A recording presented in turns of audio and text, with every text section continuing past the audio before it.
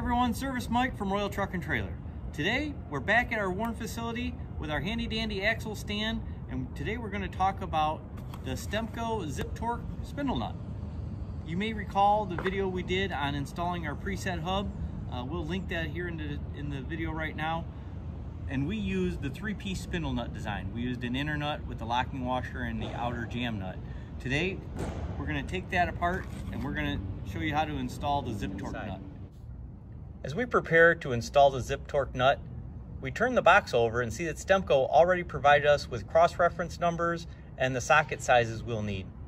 Let's install this nut and check our end play with our dial indicator.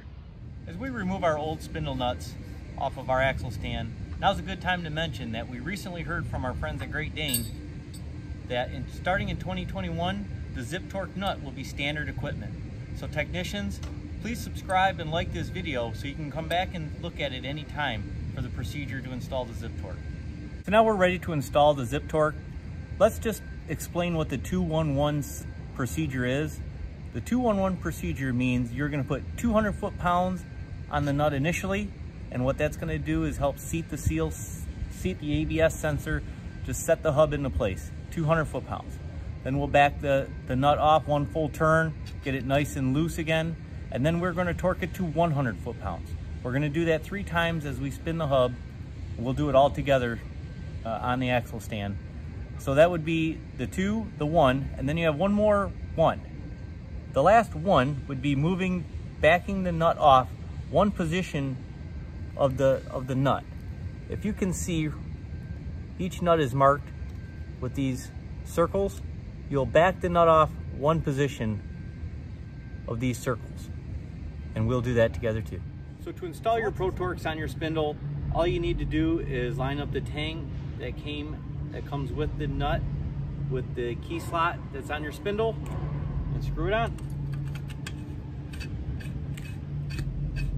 We will run this initially all the way down to 200 foot-pounds for the first step of our 2-1-1. We will set our torque wrench at 200 foot-pounds and get it to click down.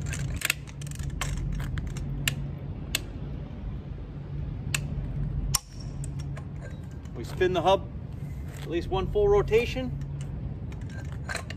Do that again. Spin it. Get it to click one more time.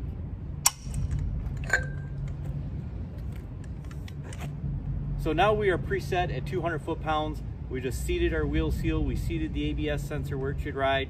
We'll now back the nut off until it's loose and go to step 2, which would be 100 foot-pounds.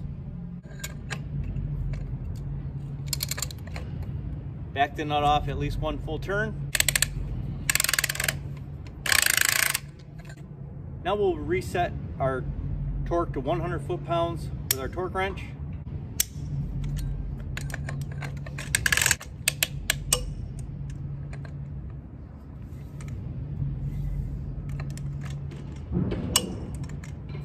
Do that 3 times.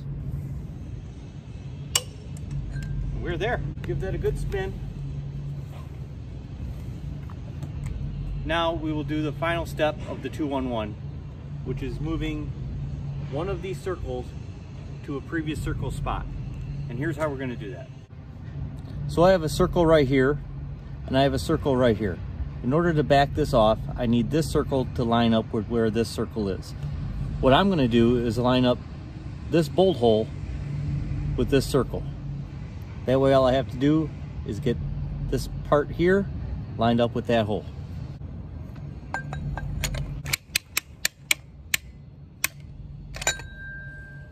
That's lined up with that.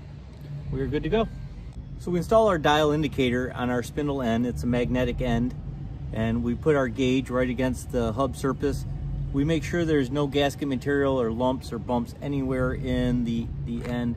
I actually give it a little turn just to make sure there isn't any variance in the hub. And we set our gauge right at 0. And then you just give it a good pull and give it a good push. We usually spin it, try to get as much as we can in, try and get as much as we can out. we're looking pretty good here. We have about 3 thousandths back, right back to 0. So we have our acceptable end play of 3 thousandths. We're allowed between 1 and 5.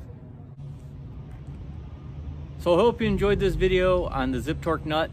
If you'd like to see more videos like this on products of our industry, please subscribe to our YouTube channel. We'll also link the part numbers for the Zip Torque Nuts that are common to steer axles, trailer axles, and drive axles. If you have any comments or suggestions for future videos, we'd love to hear from you. Please leave those in the comments below.